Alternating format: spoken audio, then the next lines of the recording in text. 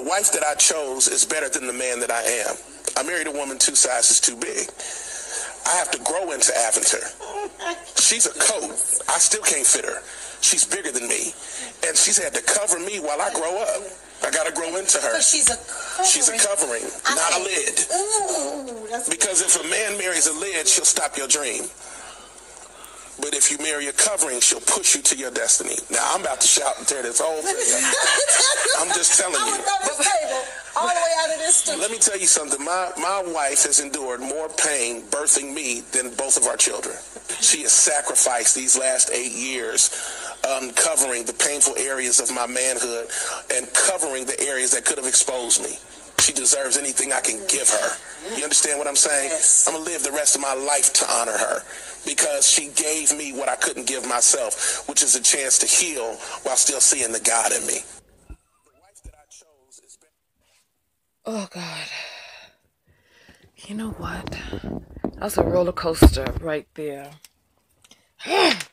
You know what? I'm not going to do the arbitals in this video. I want you all to write the arbitals below, the arbitals that you picked up on, because I picked up on so many, and I want to see if you all are hearing what it is that I'm hearing. So I want you all to do the arbitals, which are read between the lines, and I'm just going to jump into it. I've heard this clip several times, and each time that I hear it, it irritates me more and more for different reasons, right?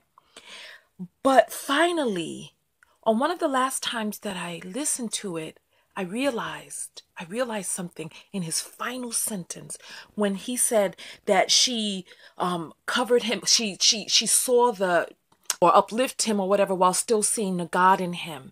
And it dawned on me, all of these times that people are saying that the black woman is God. And I see that in so many relationships, she is. He's talking about how she gave birth to him. She uplifted him. She covered him while seeing the God in him. That was his Lord and Savior, his wife. And so, you know what? I'm like, it just clicked for me. But I want to hear your thoughts below. There's so many things that are swimming around about this. And the women the hosts who are on this show, cackling and praising this nonsense, is the part that I found most embarrassing. Because it didn't dawn on anybody there that maybe this woman had dreams of her own. He talks about how, and you know what? The ego of this, the narcissism of this is stupefying. Because to him, he's saying these things out loud as if, yeah, of course, it's supposed to be her job to do this.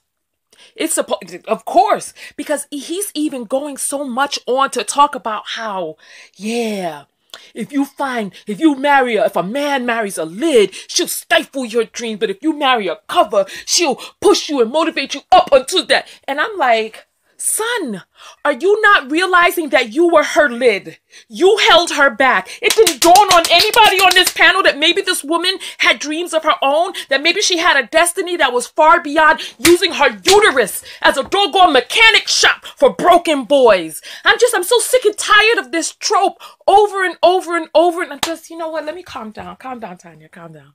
Calm down. Okay, I'm calm. I'm calm. Don't worry. I'm calm. I'm calm. It's just I'm so sick and tired of the trope and the narrative, because I talk to women every day. I coach women every day who have stagnant uteruses, who have stagnant flow in their uteruses, who have all types of dis-ease in their uteruses and their ovaries and inside of their feminine parts, from accepting and pulling in all of the pains of this world, taking it in, sucking it in, covering it in tumors, and then pushing them back out whole. He's talking about all of the things that he will now give to his wife because of all that she endured in this relationship, never even taking into account that maybe this woman had a destiny and dreams of her own. This is why we know, this is John Gray.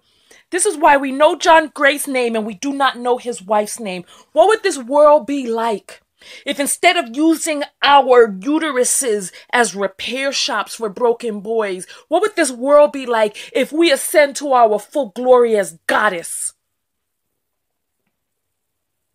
It's like here we are being Lord and Savior to these broken boys. And you know what? Listen, religion plays a lot into what's going on inside this video. Because in the religion that they are worshiping in Christianity, as a woman, she couldn't be the pastor of that church. So that women are considered men's helpmates, so that her highest ascension can be that of helping him get to where it is that he's quote unquote supposed to be. What would this world be like if a woman like that, like, listen, you know what? This is the thing that I'm saying. So she has helped John Gray get here. Now he's the one with the money. He's the one with the fame. And he's the one with the power and the influence. So that now he's like, oh yes, honey, now at my discretion, 8 years after beating up you, your uterus, your womb, and your feminine energy, now I'm going to give you what it is that I see fit to give unto you because of all of these years that you rehabilitated me through your womb and through your goddess energy. Never, ever, ever giving her the credit as his God. He's still worshiping the white man. Listen to what I'm saying. It's like we as women, we worship men and we wonder why we're subjugated. And as black people, we worship whites and wonder why we're oppressed. And so here she is, uplifting a man who is worshiping and serving in a religion, worshiping a white man. All of this just seems so backwards. Meanwhile, she's the one who is God. Listen to what it is that I'm saying. This woman didn't have dreams of her own. She didn't have a place that she wanted to go in this world. What would this world be like if Goddess invested that energy in lifting and rising up herself? What inventions could she have founded? What diseases could she have cured instead of curing the disease of this man's narcissism and egoism that apparently wasn't even fully cured, because then he comes back around talking about when a man finds a lid or a cover, when a man marries this, he's still talking about what women can do for men, never even acknowledging that he was her lid that held her back so that her highest ascension, listen, okay, so pour into her. Give her some money or some riches or whatever it is that you want to give her now. What does her womb look like? What does her uterus look like? What does her own mental health look like? What is that woman suffering from behind the scenes?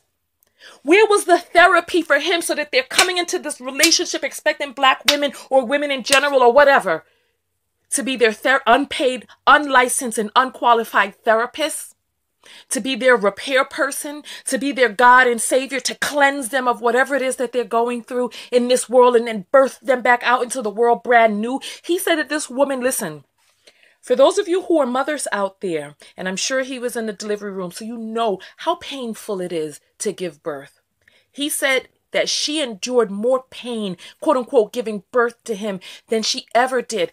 Listen, from what it is that I hear, it sounds like your body is tearing apart, that you feel it all in your spine, that the pain resonates all throughout your body, up into the back of your head. You just feel like you're splitting from top to bottom. Ah, God. And he said that she endured more pain giving birth to giving birth to him than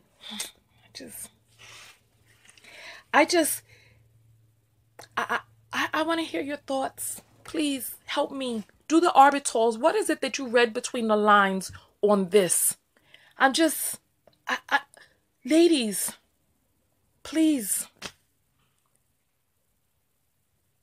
What would this world be like if women like that poured into really uplifting and rising themselves?